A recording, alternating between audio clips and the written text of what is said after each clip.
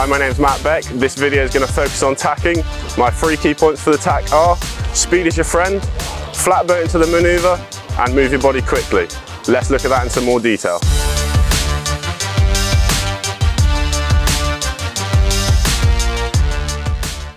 First, let's look at the angle we're tacking through. Take a look at this footage from above and notice how sharp the turn is. In the jibing video, we saw the turn was slow and smooth, whereas here, we can see it is a very fast turn. The reason tacks are more difficult is because you have to do the same amount of work in a much shorter period of time, so your timing has to be a lot more precise. Whilst we're looking at the footage from above, notice the angle on the exit of the tack. It is slightly more of a reach angle to build speed out of the manoeuvre so that the boat stays on the foils.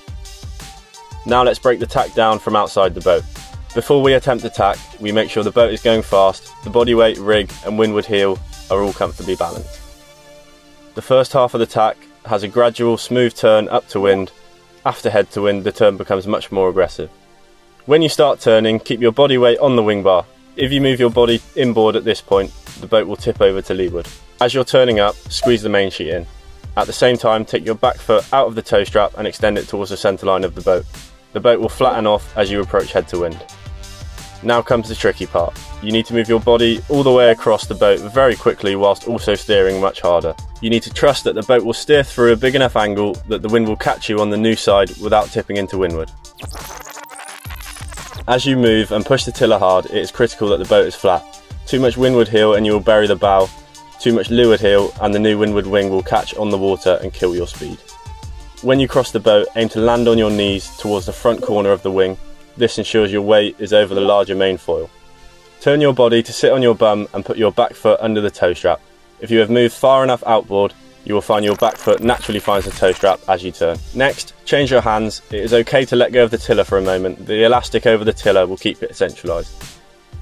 Once the boat is foiling, trim in the sail, bring on the windward heel and find your VMG angle. As we said earlier, the exit angle is more of a reaching angle, so it is really important to ease the main sheet so that the sail is correctly trimmed. If you don't ease enough, the boat will heel to leeward and will struggle to foil. Let's watch that again in full speed.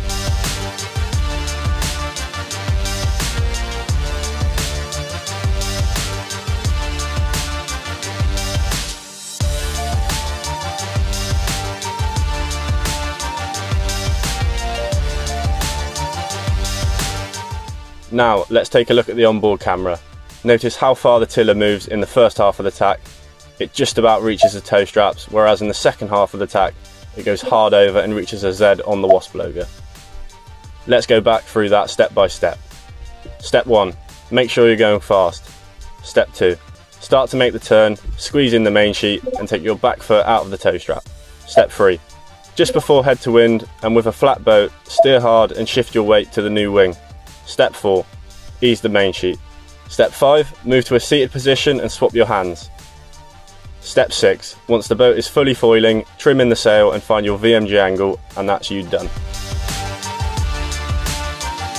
That's it for this tacking video. Best of luck with your tacks and watch out for more videos in this series.